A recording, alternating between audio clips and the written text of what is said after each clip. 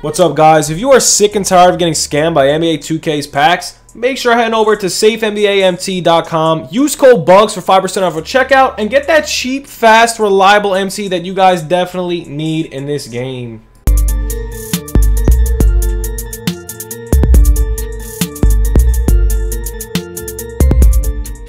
What's good, YouTube? It's your boy Bugs back on another NBA 2K21 My Team video. And guys, today we are going over the market as per usual. If you guys are new, make sure to smash that like button. Let's hit 50 likes on this video. Subscribe to the channel if you're new and comment down below for a chance at winning some free MT. Usually we do MT giveaways on the streams every Monday through Friday around 2 Eastern, guys.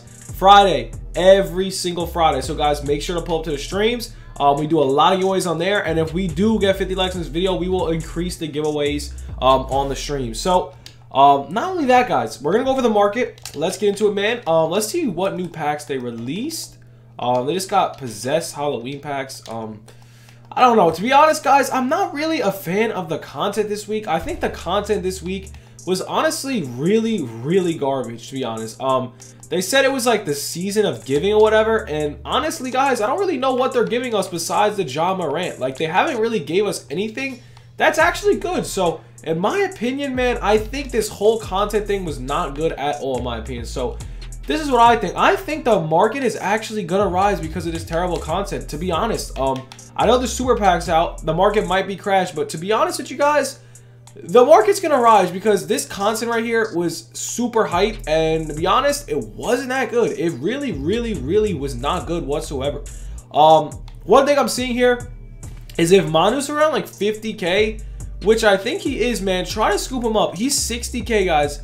I think he might drop. If you can maybe snag one for like 50-ish k, you should probably do so. Like 59k right here, 18 gold badges, no extra Hall of Fames, but you see what I'm saying, man? He's just a little too cheap. I feel like, what, 59k that was? That's a snag in my opinion. Definitely a good pickup. I already have one, so I'm not going to pick up another one. But going over the cards, man. Ooh, John Havlicek. Did he go up? Wow, John Havlicek was around 60,000 MT. He's up to 80,000 MT. So that's good if you guys invested in him. I did around 60k. And he's going up. Kevin Garnett is another card that is going up big time. He was around 70-something K. I actually sold mine for 70-something K. And now he's around 100k. So that's pretty interesting as well. A lot of cards are worth investing in. Let's check out the Amethyst, guys. Because another thing is, man, Amethyst players like Udonis Haslam and all them, these cards right here, I think they might go in value, guys. They're not in the token market, I don't think, anymore. Or they might be.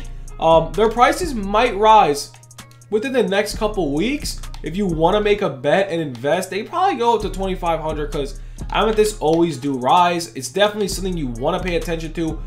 If you guys also have any market talk questions, man, let me know because I'm answering all market talk questions, guys. I'm here for you. I pretty much answer every question. Only thing I'm not going to answer, guys, if you ask for freaking what level are you for D-Wade, all right? If you seriously ask, am I going to get D-Wade on this level? I have no idea, man. There is like 5 freaking weeks left, okay? I don't know if you're getting D-Wade. That is a question that I will not answer because I don't know. Like, seriously, if you are level 20, dude, I don't know if you're getting Blake, man. You got to grind it out. I'm only level 23. I got to keep grinding. I got to grind today. I'm a little behind.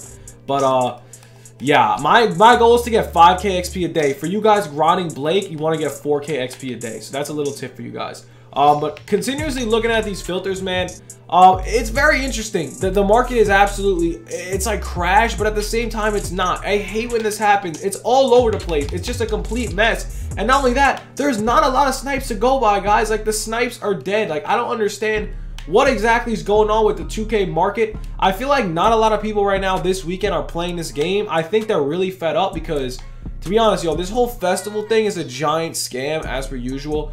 And honestly, it just makes me just want to invest in cards because whoever's really popping super packs, you guys got to be crazy, man. These super packs are absolute doo-doo. But I feel like 57k for Melo might not be a bad idea. Not totally sure. He also has a 3-point shoe. So, like, and he has speed. I think this is a pretty good shoe, honestly. I'm going to have to... I'm going to snag that Melo for 57K. I mean, his price will probably drop, but he does have a shoe, making him 10 times better. And to be honest, I think Melo is a very usable card, especially on next gen. High key, one of my favorite cards of next gen. I was playing with him for XP challenges, and he was absolutely goated. So now here's another thing, man. Kevin Durant Pink Diamond, guys. Is he worth the snag? Is he going to rise up in value? Well, here's the thing with iOS cards. They always end up going down in value at least a little bit. No one knows who the lock-in is. So the lock-in is probably going to rise his price, but you got to get this KD for a good price, man. I want to snag him through the XP challenges and sell him, and then I'll probably take a L. Like, it happens to me every single time. But, yeah, I'm probably about to bid on this KD. I need him. So I'm going to bid on that. And wow, who's bidding on KD for higher than me? That is absolutely insane. KD's probably going to drop in value. I just got to get these damn XP challenges done. And XP challenges, guys, just do it, man. Get your grind on, man. It's completely worth it, man. We're already level 23. We're going to try to get another like 5K XP today, hopefully. Guys, there's just so much going on. Ooh, I'm going to buy that. All right, so that's a little snipe right there. We just got 30K Moses Malone. Nothing crazy. He's around 36. I'm going to make a solid 3K. I'm actually going to wait. I think he's one of the cards that is going to rise. He's just way too cheap, man. Pink Diamond should not be this cheap. They really crashed the market, guys. Right now is still a very good time to invest in. And honestly, another player I feel like is worth the investment is Luka Doncic, AD, any of those players. And why is that? Because you think about it, man, 200 tokens to lock in a set. If they're too cheap, it's really not good at all. If they're really cheap. I'm going to buy that too. 76K for Luka Doncic. Why am I buying that? Because I know his price is going to go up. If you think about it, there is nothing, guys. These super packs are not good. Trust me when I say this. All these cards in super packs, they're going to rise up in value. Trust me when I say this. Listen, it's gonna happen. You just have to know what to invest in. Like I said, Luka Doncic has value because of the set he's in, the 200 tokens. If they release next season or soon a crazy token market update, anything in the token market, listen, they're going to release that collection is going to go up big time because of that Luka Doncic. That's another I can't even speak right now. That is another player that I feel like is worth the investment. Another investment that I feel like is pretty interesting is Dame Lillard, just because it's Dame Lillard. He is pretty overhyped. Nah, he's not overhyped. He's a GOAT, but this card is pretty good. I like him a lot, and honestly, he was like 40K, I think, a couple days ago, and he is slowly rising. Is he worth the investment at 50K? I say a little bit under 50K is worth the investment. Then again, guys, going over, like if you invest in cards over like 50K, it is a little risky because you never know. Like that Havlicek, I got one Havlicek for like 60, and I got one Havlicek for 100. So realistically, I'm not gonna make that much MT because I got screwed on the 100K Havlicek. But right now, I'm trying to just go over investments, man. Sniping is somewhat decent. I'm not a fan of sniping this year, to be honest. Sniping is really booty. Investments are the way to go. Another filter I'm going to show you to snipe on, though.